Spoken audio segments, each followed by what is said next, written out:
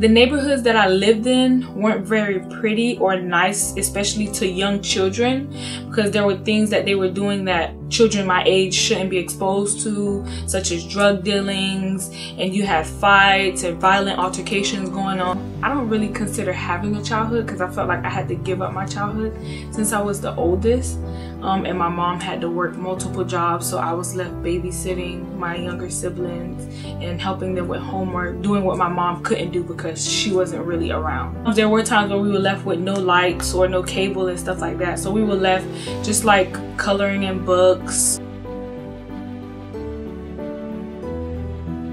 And they made us feel like we were at home. It wasn't like, oh, you're the new kid, so let's pick on you and find some weaknesses about you and tease you about it. It's let's bring you in because we're all a family. The Boys and Girls Club has like basically built me from being the shy little girl or the one who didn't have a voice at first. So at the Boys and Girls Club, I found my voice. I was able to build my character, my service, my communication skills, and that's where I became junior staff. I took on all my leadership skills, and from there I've been the leader on campus and at the Boys and Girls Club.